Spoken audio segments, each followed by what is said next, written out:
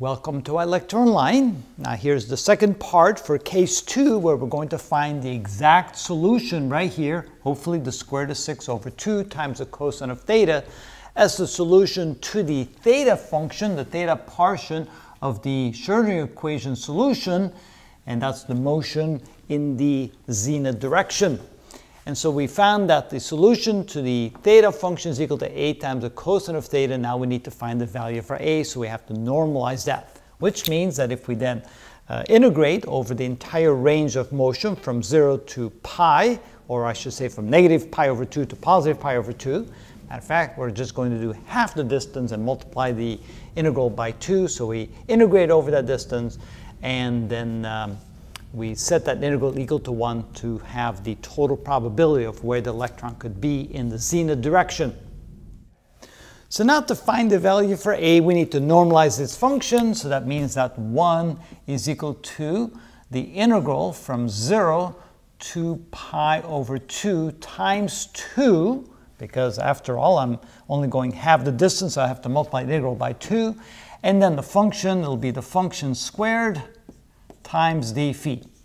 So this is going to be equal to 2 times the integral from 0 to pi over 2 of a times the cosine of theta, quantity squared times d theta. Oop, that shouldn't be a phi, that should be a theta here. All right, now, it's actually easier, instead of solving it in terms of the theta function, it's easier to solve it in terms of the f function. So we're now going to make the change. We're now going to say that 1 is equal to 2 times, and I'm going to pull the a squared out, a squared times the integral. Now the new limits of integration in terms of x is going to be from 0 to 1. And instead of having the cosine of theta, we're going to have x squared. Instead of d theta, we're going to have dx. So now we've changed our function to the f function in terms of x instead of the theta function instead of theta. It's a lot easier to work with it this way. And so what we're going to do now is say that this is equal to 2a squared times, it will be x cubed over 3 with the limits from 0 to 1. Plug in the lower limit, you get nothing. Plug in the upper limit, you get 1/3. So this becomes 2a squared times 1/3, and that should equal 1. So now we need to isolate a. So we end up with a squared is equal to, let's see here, bring the 3 across, bring the 2 down, so that'll be 3 divided by 2, which means that a is equal to the square root of 3 divided by 2.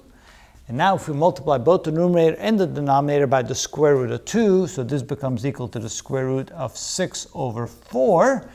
And that way you can get the denominator outside the radical, so this becomes equal to the square root of 6 divided by 2. And so that's equal to the value a.